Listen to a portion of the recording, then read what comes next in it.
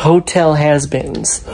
And it's based on a very popular YouTube channel called Has-Been Bosses or Boss. Based on a famous YouTube channel, cartoon animation, and Prime got it. I watch it, and I am a huge supporter of LGBTQ and the fight against child abuse. And let me tell you, this show shows and demonstrates exactly how LGBTQ are abused and neglected in today's world society, previously maybe. Because obviously this is based on LGBTQ gay rights. Marriage was equal. And what I love about this show is that it's not, it is sexual, but there's so much more about abuse representation. Has-Beens demonstrates the demonic, not democracy, but demonic representation that showbiz has, like Dan Schneider from Nickelodeon, which I know that there's this documentary series looking into the lens of how Dan Schneider was and how represents the showbiz. He represents those kids that have signed deals to like Dan Schneider, and I'm using Dan Schneider's representation because my generation remembers the show iCarly, Zoe 101, Victorious. And let me tell you, I would not be surprised if one of those kids that are adults today will watch the show Hotel Has-Beens and go, that represents me. That character, this character represents me. And I love the song Poison, or You're Feeding Me Poison. It's such a beautiful song to abuse and how abuse feels. Like, you know, my dad would be abusive and toxic, and or like this one nurse that abused me, that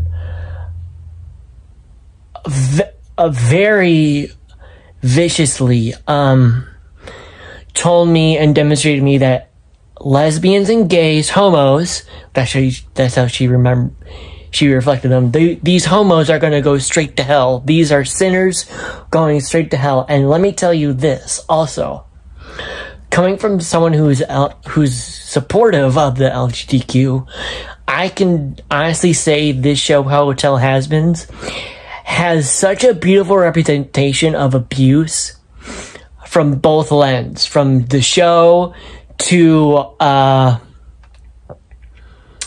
you know, the angels and their look on LGBTQ. I mean, angels, I'm talking about the religious, very circumstance to the T. They see black and white, which actually, that's what the angels look like. They have black and white, so they represent that format of how homophobic and transphobic look at it. They look at the LGBTQ as the black, the evil side, versus the white, which is the angel side and the religious side, and everyone's straight. There's no such thing as LGBTQ. It's all demonic. It's all against God and against religion. I am telling you, that's what this show represents. It gives a beautiful lens at how LGBTQ has been ashamed and demonetized demonically from the homophobic and transphobic people in our government, in our democracy of politics, in our everyday lives and religion. That's why the angels that in this battle come down and kill all the sinners, and that's why they represent black and white. These sin eaters, or these angel dusters, come down and kill them. They look black and white because that's what homophobic and transphobic religious people and politically look at the LGBTQ. They look at it black and white, plain and simple. There's no rainbows in the forest. There's no gays getting married. There's no my child gender swapping. There's no my child believes that he or she is gay, is the opposite gender. That's why these angels looked demonic in black and white, because they represent those people that are homophobic and transphobic in today's politics and religious believers today. And I love that, because that's what this one nurse, I think I'm going to call her Debbie. I think that's actually her name.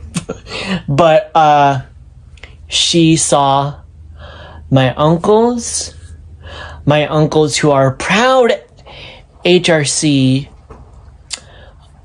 representatives and proud HRC Human Rights Committee officers or officials represent or look.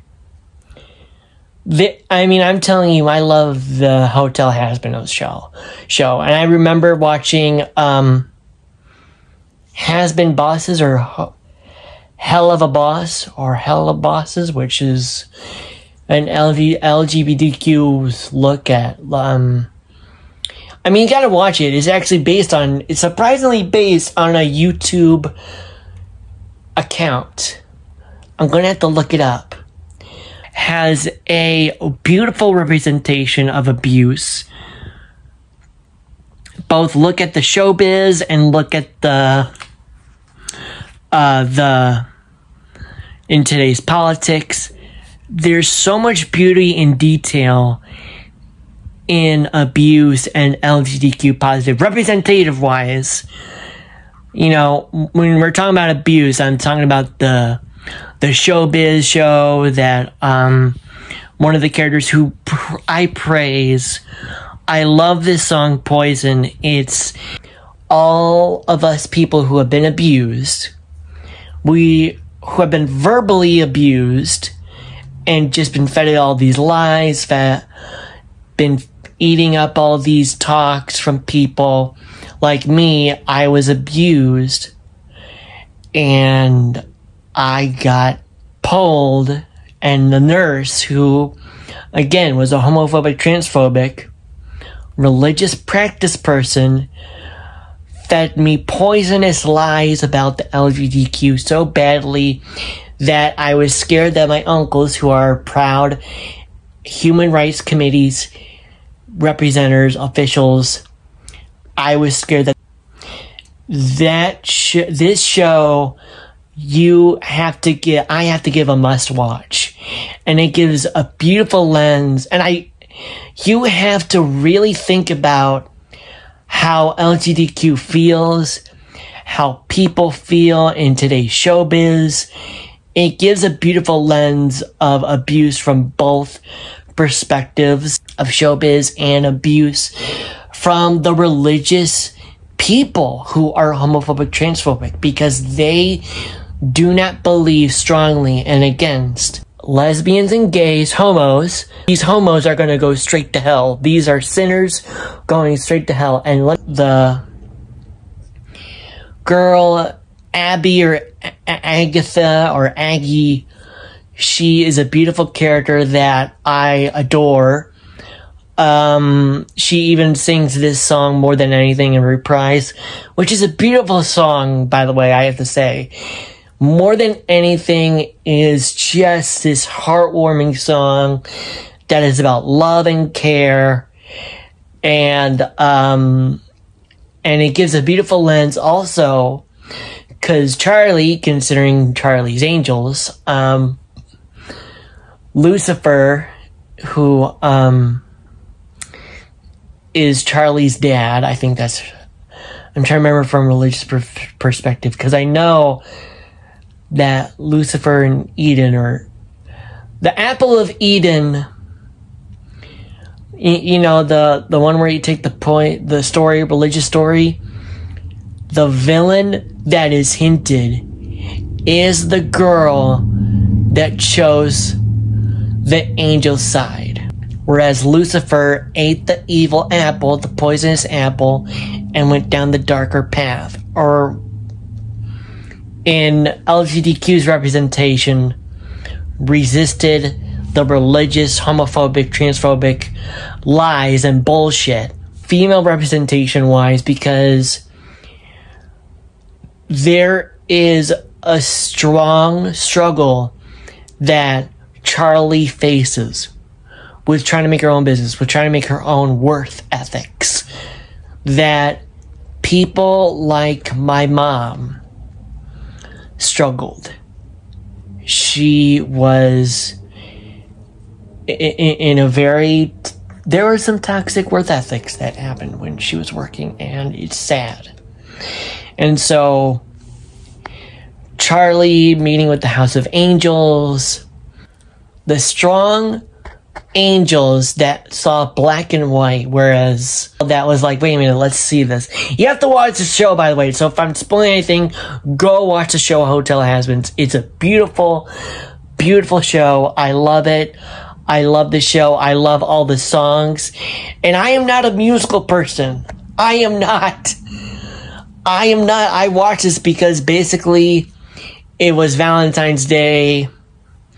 Love was in the air. My heart was broken. I recently got dumped. I give it like a straight 9 out of 10 or 10 out of 10 because there is so much love and acceptance in the story.